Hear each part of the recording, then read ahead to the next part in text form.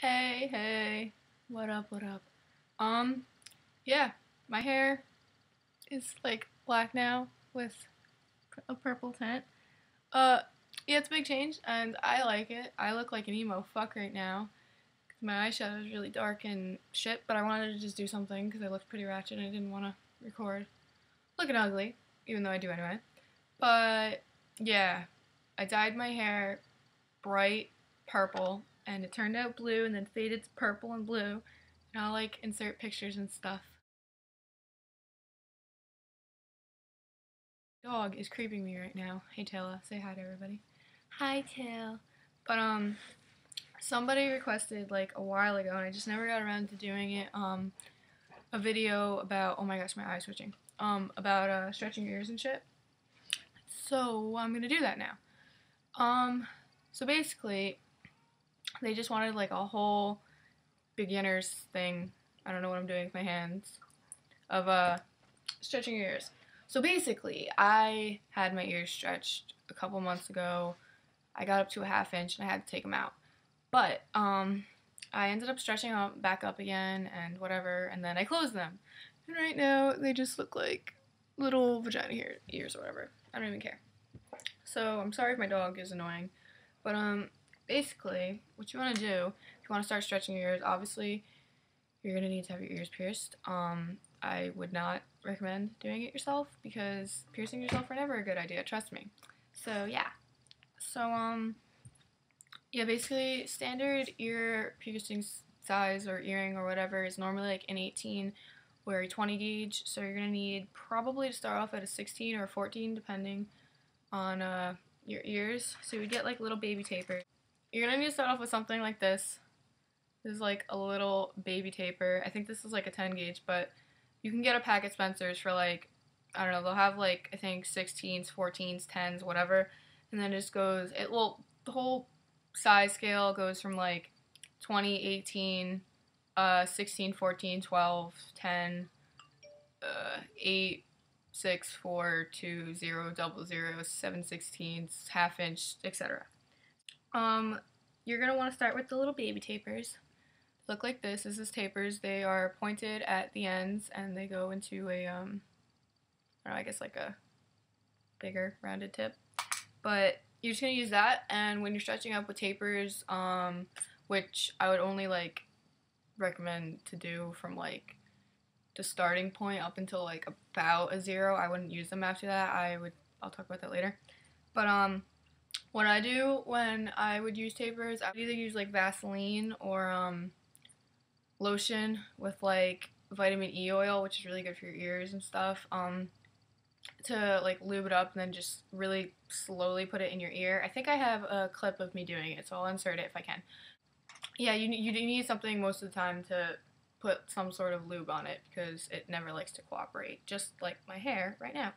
So yeah, that's that. And then most tapers, if you go to like Hot Topic or Spencer's or anything, I would tell you to like go to Spencer's or a piercing place to get steel tapers like this, like the little baby one. It's a steel taper. The reason you don't want to use something like this that's like acrylic and all pretty looking is because when you stretch up your ears, it's basically the equivalent to having a fresh piercing. And like, let's say with my Monroe, I have like a metal jewelry in it. Yeah, and you wouldn't put like an acrylic or plastic, like post in it as it's healing because it's just not a good thing. You need to treat it as if it's a fresh piercing because it basically is. So you're gonna want to get the steel tapers if you can find them. If not, it's not really a big deal, but steel tapers over these. So yeah, these are tapers.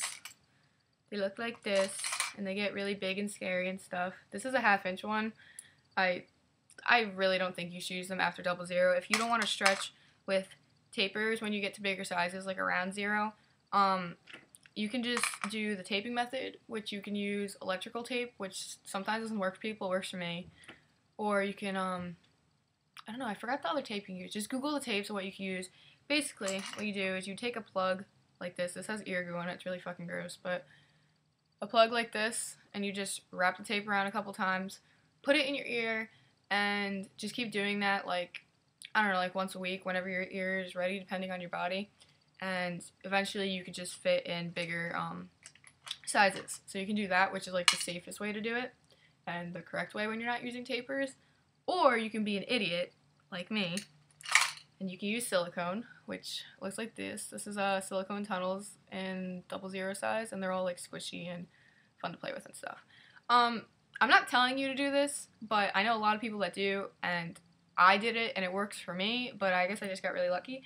So I'm just saying, I'm not saying you should do this because you really shouldn't, but you can, you know, you shouldn't, use these to stretch up too. You just kind of like smush them up like this, and you just hold down your ear and put it in, and it like will expand, but that can be really bad because it can cause uneven stretching and blowouts and whatever. Also, if you are at smaller sizes, doesn't really matter that much, but if you can get plugs for even smaller sizes or any sizes, you should not keep your tapers in because it can cause uneven weight distribution, just that kind of thing. So you always want to put plugs in. I like plugs like this where you can unscrew the back and then like just slide them in. They're like really easy to do. When you get to around like a 00, it's a lot easier to use double flared plugs, which look like this. They don't have like any O-rings, which are the rubber bands or whatever, these thingies. And you just like hold down your ear. I'll show you how to put them in, even though my ears aren't stretched anymore, but I'll show you. You would hold down your ear like this and just take it at like an angle like that and just push it in and it'll go through. Ow, I just got my hair caught on my ring. So that's basically it for up until you get about, for me anyway, when I got to my 1/2 inch, my ears didn't like smell or anything really gross. So if they do, just in the shower, use just antibacterial hand soap like Dial or whatever, and just wash out your plugs and just cover it in soap and rinse them off. Or and do the same thing to your ears, because you have to clean your ears anyway, because like I said, it's like a fresh piercing, so you want to do that and all that fun stuff. So yeah, that's basically it. Just stretch slowly and safely. Don't blow out your ears. Silicone stretching up is not a good thing, even though I did it. And clean your plugs and your ears to keep them healthy and not smelling like running flesh. And don't stretch too fast. You want to take your time with it, because if you're going to stretch your ears, it should be something that you want to have for a really long time, or basically your entire life, because if you stretch up to a certain point, your ears can't close again. You have the giant vagina ears, which thankfully I don't, because I didn't get that far. But if you have like super giant vagina ears, you're gonna have to deal with it for the rest of your life, unless you want to pay like a lot of money for surgery. So yeah, it's something that you really need to think about. So if you want this to be something in your life, and you like body modifications or whatever, definitely think about it and take your time, because it's no rush and anything, and you don't want to fuck up your ears and all that not fun stuff. So yeah, I basically think I talked about everything as much as I can in a really short period of time, because I don't want this too long. So yeah, so I hope this helped. Whoever requested this, I don't know your username off the top of my head, sorry, and sorry it took me so long, but yeah. So I will see you all later. Bye.